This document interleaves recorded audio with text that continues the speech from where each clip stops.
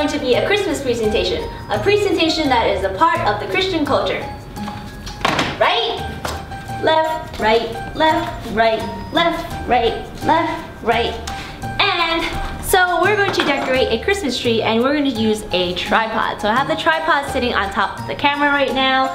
And of course you're also going to need some ornaments. So we chose ones that had different colors on them.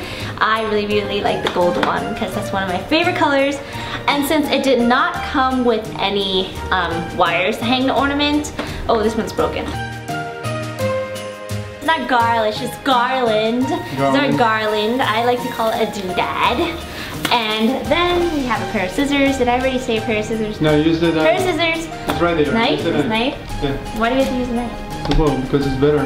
Yeah, alright. So we use a knife and then we have this random mirror here. I don't even know what that's for. So, wait, there's a big tree. There's a little tree inside the big tree. Ah, a little tree inside the big tree.